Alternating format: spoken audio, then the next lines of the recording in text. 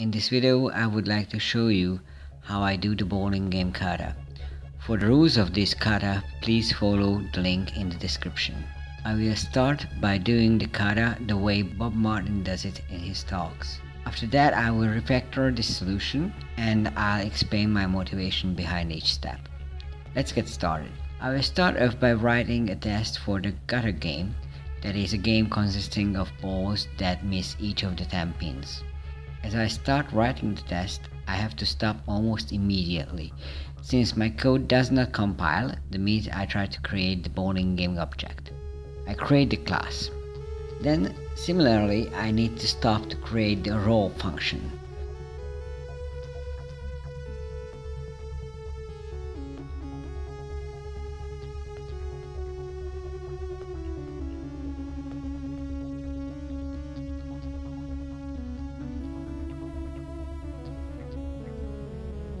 Once I have the failing test for the kata game, turning it green is just a matter of returning 0. Next up is a test for a game of all single hits. The simplest way to pass the test is to add a member variable and count the number of pins hit after each roll.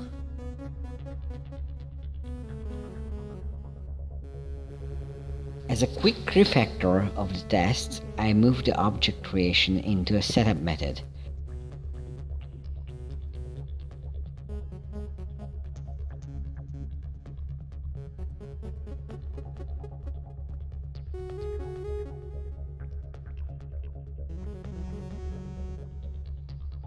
The next interesting case is the spare.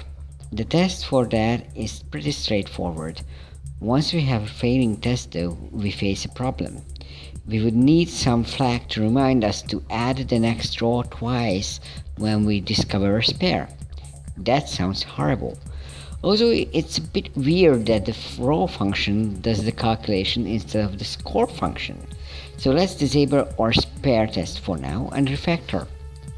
First, we turn the score member variable into an array that stores the result of each row, and replace the score function with a for loop summing these numbers.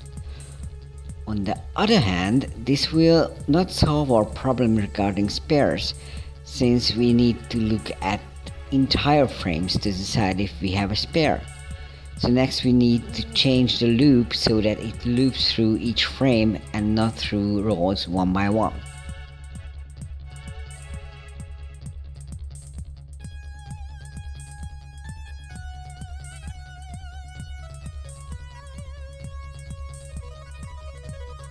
Once we are done refactoring, we can re-enable the test and check if it's still failing.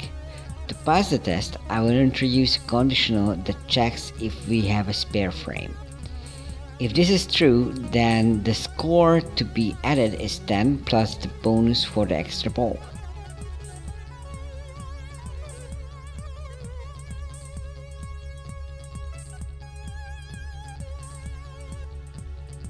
Now that comment next to the if looks really ugly, so let's extract it into a spare function. While we are at it, I will also extract the bonus for the spare and the calculation of regular frames. Going back to the test, we also have an ugly comment here, so let's extract the method raw spare. The for loop that we use to roll 17 gutter balls is also used in 2 other places, although with different number of rows and pins. It seems like a nice time to extract that as well. First, I introduce 2 new local variables. This way, when I extract the method, the IDE will automatically create the 2 arguments for me. Once the method is extracted, I can inline the variables I just created. While I'm at it, I will also replace the for loops in the other 2 tests with the raw many function.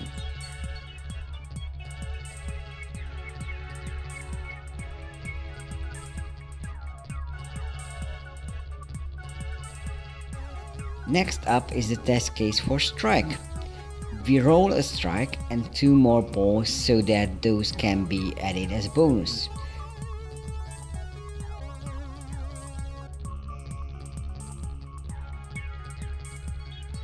The The rest of the balls can be gutter balls, for which I can use the new raw money function.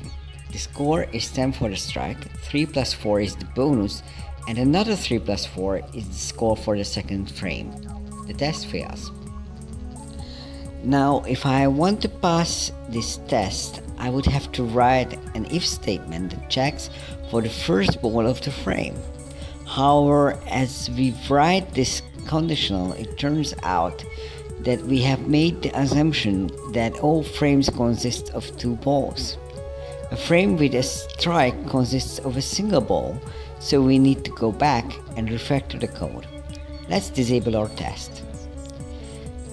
So the problem is that we assume that the index of the first ball in a frame is twice the frame ID. Now, instead of calculating the index of the first ball from the frame ID, we will keep track of it separately. First, I introduce the new variable, and after that I replace the function arguments one by one, while also changing the functions accordingly. I could have taken smaller steps here, but I feel confident that I can do this without error.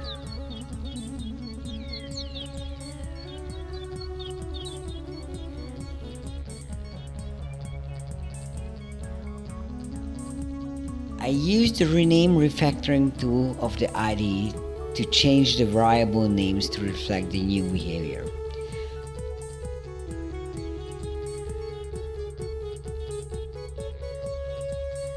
Finally, I duplicate the line for incrementing the frame index and push it inside both branches of the if. After re-enabling the test, it still fails, but now we are all set to pass it. I just add an extra branch to the if and the proper score calculation.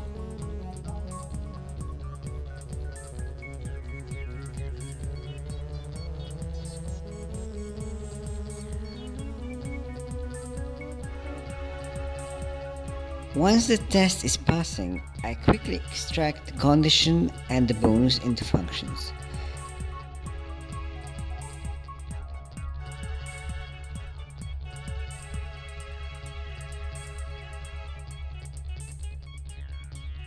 Back in our test file, I do another extract method to make the test more readable. At this point, the implementation is complete. Just to make sure that everything works fine, let's write a test for the perfect game. Although the perfect game consists of 10 single ball frames, we need to add 2 extra balls that are used to calculate the bonus for the last 2 frames. That sums up to 12 rows. The score for a perfect game is 300 points, 30 points for each of the 10 frames, and the test passes out of the box. A bit of cleanup and reordering the functions and we are ready. At this point we could stop, and Bob Martin does stop at this point.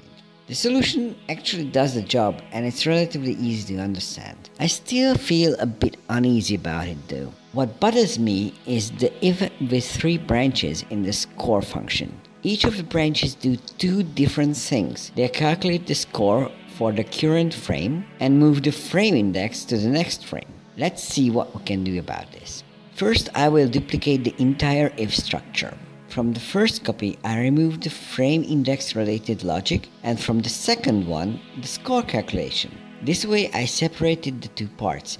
Next, I will introduce a local variable, score for frame, to prepare the stage to extract the score for frame method. Once that's done, I can inline the function back. Next, let's clean up the extracted function, inline the variables, and get rid of those horrible braces and comments. Similarly, I introduce a new variable next frame index to set the stage for extracting the next frame function.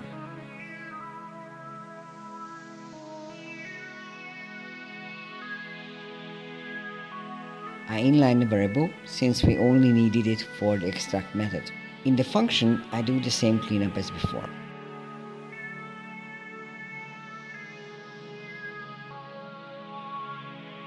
Now our score function is even more readable. Again, this would be a nice place to stop refactoring unless you are as restless as I am. What bothers me in this solution is that we effectively have two different loop variables that are handled independently of each other. For me, this is unsettling, since if one has to remember to do two things together, it is almost inevitable to forget it. Of course, in this case, it's unlikely that we would reuse this kind of structure anywhere else, but it still feels unclean, so let's try to do something about it. The first idea is to extract the initialization and the increment into functions. But for that, we would have to make the frame ID and the frame index member variables. Sounds like a good idea anyway, since it is being passed around to almost every function. However, frame index is really a function local by nature. Making it a member variable will make this function unsafe in a multi-threaded environment. Also, the expression frame is all over this code, so maybe it's time that we admit that there is a frame class lurking in here. I will start by creating a bowling game frame class and adding a public ID variable. Next, I replace the frame integer in the loop of the score function with an instance of this class and use the ID variable to count the number of frames processed. Then I extract the has more condition into the frame class.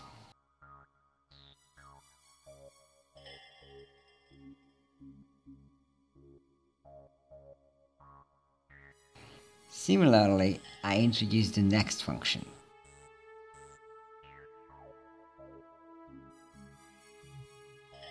At this point, we can make the ID variable private. Next, I'd like to move the frame index into the frame class. I will start by creating a public variable again, and after that I will modify the score function to use that instead.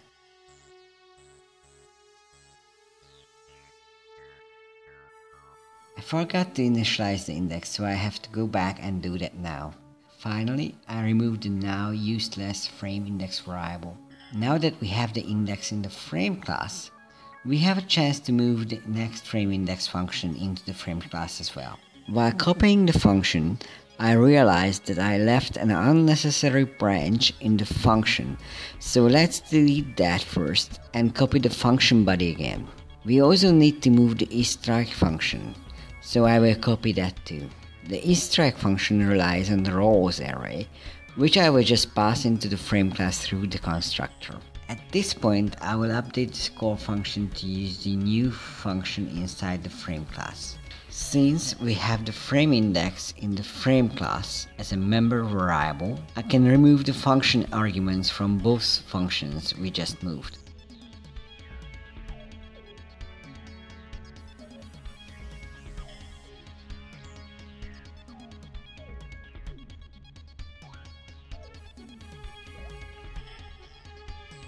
The reason we started this refactor was to avoid having to keep track of two loop variables in the score function.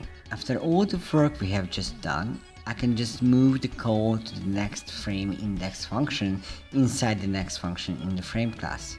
Since this function is really simple at this point, I can even inline it after turning the if statement into a ternary operator.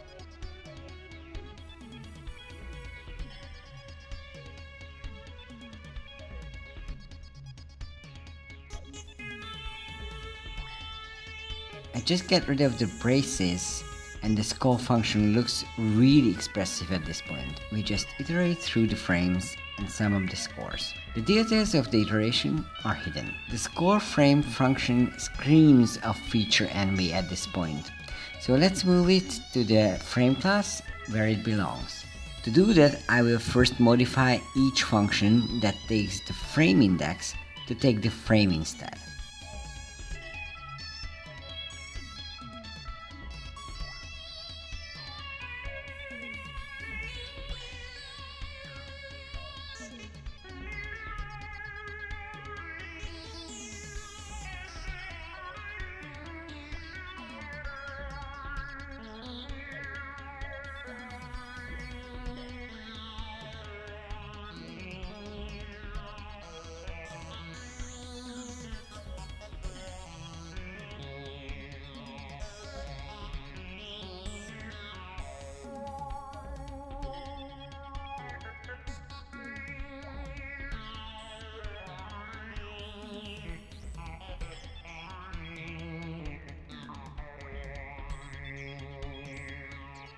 After we are done with this, we should move each function to the frame class one by one. But I feel really confident at this point. I will just cut some corners and move all of the functions at once. After copying all of the functions, I delete the isStrike function since that was already moved before.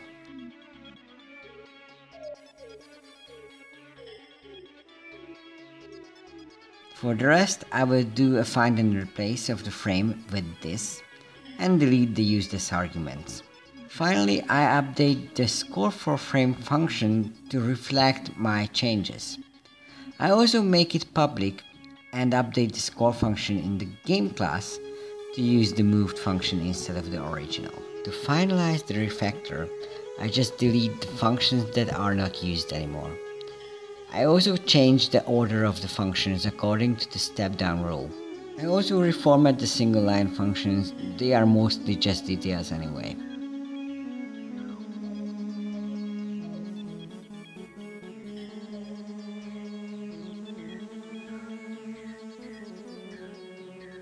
Since the score for frame function is now a member of the frame, this name is a little redundant. I'll rename it to simply score.